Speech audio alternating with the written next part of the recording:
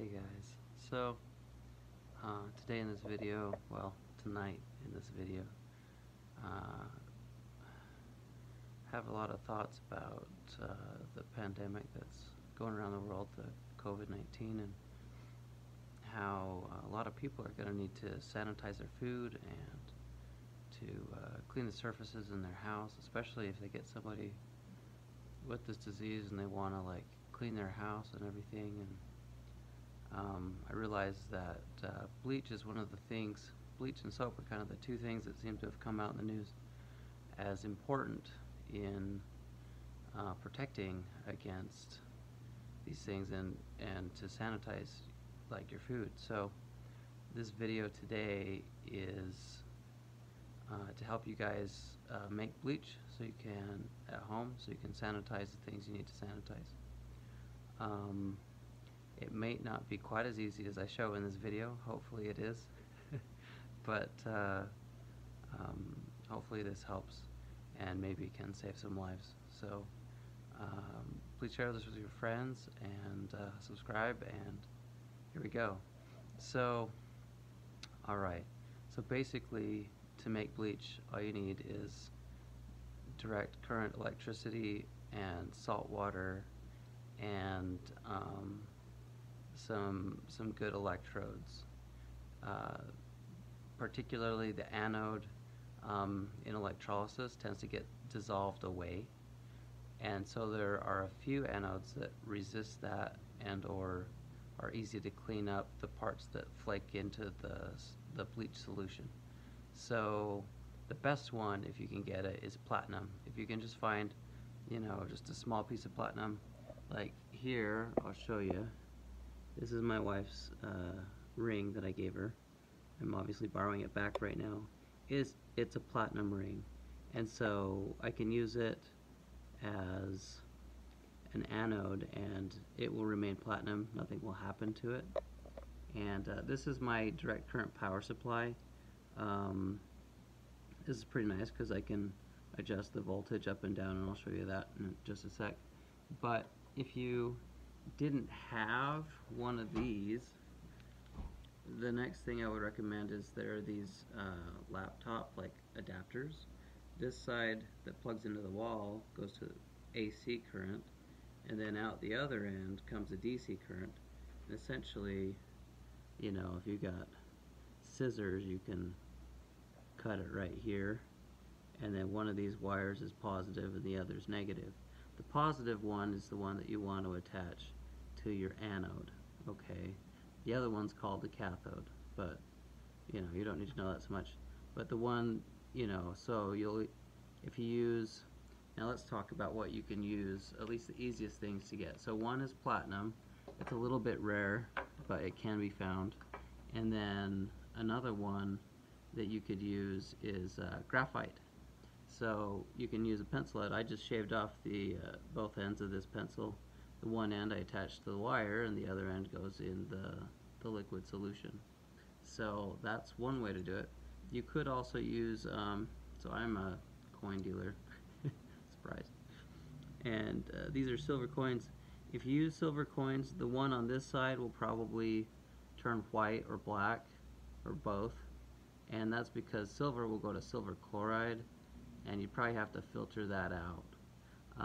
Also with graphite, if you use graphite, you'll get little dark flecks of graphite, and then you could use like a cheesecloth, something like this, and just put it like in a in a bowl or a dish or something, and just filter your liquid through it, and the solids most of them will stay here, and you can use your bleach for cleaning whatever you got to clean. So let me show you how this goes. You'll get some bubbles at both sides. On the one side, on the anode side, you're making a little bit of chlorine gas, and ideally that'll dissolve into solution. And on the other side, you're making sodium hydroxide and hydrogen gas. The hydrogen gas, you don't want to make a lot of it. Let's get you guys back so you can kind of see a little better. Hydrogen gas, you don't want to make a lot of it in an enclosed space, or chlorine gas for that matter. Most of the chlorine stays in the solution though because it reacts with one of the other things that's made at the cathode, which is sodium hydroxide. And sodium hydroxide will go and mix with the chlorine and make bleach. So that's how the chemistry works. I'm going to turn this on, and now I'm going to turn up the voltage a little bit. It's at 4. It starts bubbling at 4, but you'll really be able to probably hear the bubbles. Let's see. It's not connecting. Oh yeah, there we are. We're connected. Just have to make sure the wire's touching the right place. So we're at 170, 160 milliamps roughly, these little wires. And there's, let me see if I can move this. You guys can see the bubbles. So the bubbles are forming. I did this a little bit for a few minutes earlier. This is just salt water. I used iodized salt. You might get a little iodine in your bleach, but that also is antiseptic, so that's not a problem. It'll sanitize as well. And so the big bubbles on the ring are chlorine gas, and the little bubbles on the pencil are hydrogen gas. And then there's sodium hydroxide forming in the solution, and it'll react with the chlorine gas on the ring, and that makes your bleach. So you just set this up and you let it run for, you know, a few hours or maybe a day out in a well-ventilated area, and you'll make some bleach. So not too hard. Platinum's the best metal that you could get. Here, I'm going to turn this off so I don't shock myself.